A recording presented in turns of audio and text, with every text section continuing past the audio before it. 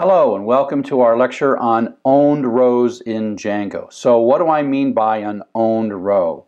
Well, up to now, every CRUD application that you've written, you got a table or model or two. Maybe they're connected, but basically if you log in, you can edit every row. And so if you do a list, you see an update and delete button on every row. Real applications don't work that way. If you're building a classified ad system, some ads belong to you and some ads belong to other people. You can see them all, but you can't edit them all. So you have to decide when to put the edit and delete buttons up and only do those for the owner. And we got to make it so you can't like sneak in and edit and delete other people's stuff. And so we have to protect these rows from being edited or deleted by anybody but the owner, but anybody can see them. And so that's why I call them owned rows. If there's a row that you own, you will see an edit or delete button. If there's a row you don't own, you'll see the row and the data and you'll be able to read it and view it, and that's it. And so if we go back to how we were working in our CRUD application, we were making heavy uses of these generic views, the generic list view. And so when we're all said and done, after a whole bunch of machinations, you ended up with a very, very simple view. You ended up with a horse list view that extended generic list view. Generic list view is provided to us by Django.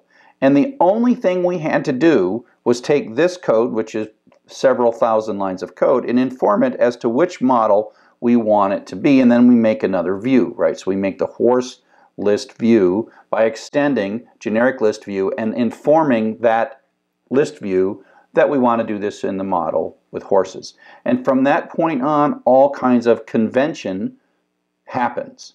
And so we know things like the variable will be named horse list. It'll be a list of objects that are retrieved from the list of model objects that are retrieved from the database. And so we kind of know how that works. And it makes things really simple, not a lot of repetition. Every view kind of looks the same. You probably have done cats, dogs, autos, a couple of different things. And they all look very much the same, and if you get good at it, you should be able to make these changes very rapidly. So if we look at how this is working kind of from an object-oriented perspective, we are making a new class called gview.views.horselistView, and we are extending, our parent class is the generic list view, and we're sort of adding our own little special sauce by saying one class variable model equals horse. Okay, and so that's kind of what's going on here. Now, in this owner view, we're going to do something quite similar. And that is when we're going to have an article, and this is all from the DJ Free Samples My Arts example, we're going to extend owner list view. Now, and soon we will look inside owner list view and we'll see that owner list view is extending generic list view, and this model equals article is informing owner list view. The difference is this is our code that belongs to us, and in the last part we will show you everything that you have to do to build one of these things. And so we're taking the list view, which has almost everything we want, and we're going to add one feature to it, and then we're going to extend the list view and create a new view called owner list view, or you might call it list view for owned rows. And at that point, you're good. And this class owner list view, which we'll see in a second, has everything you need to deal with rows that are owned.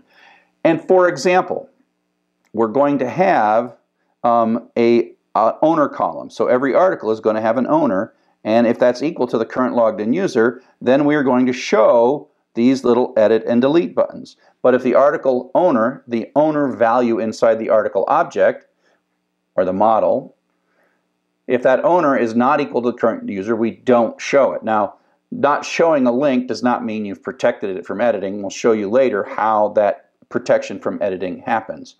But this is such a common problem that we want to just be able to, in a sense, say, look, here's a list view. Here's a list view with this special owner column in it, and we want to maintain the owner column. We don't want to have to write hundreds of lines of code in every view that we want to have this owner column.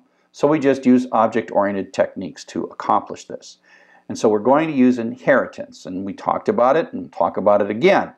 Inheritance is the idea that you have a class, you're going to make another class that inherits all that parent class and then extends it, adds a little bit of stuff to it. And it's another form of don't repeat yourself. Do something once in a parent class.